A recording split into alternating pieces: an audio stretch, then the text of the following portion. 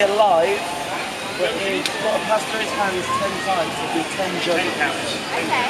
10 counts for the juggle, and if he drops it at all, or it's not a complete juggle, it gets a plus by the face, you can do it, and you win a ticket to the circus. Is that too low? No, I don't like it. I've never been handed one of them. We've done this, I've never ever been handed a ticket. Well done.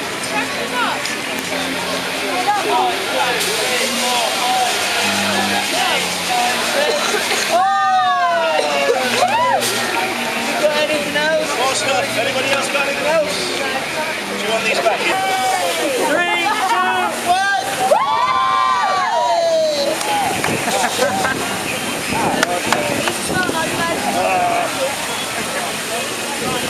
Excellent. Awesome.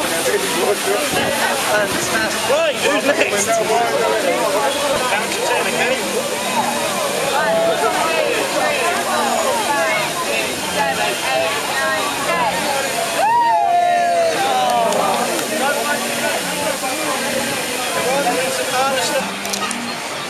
Alright guys, so what would be some of the strangest things you've ever tried to juggle? A wooden leg. A wooden leg. Someone tried to give me a wooden leg once.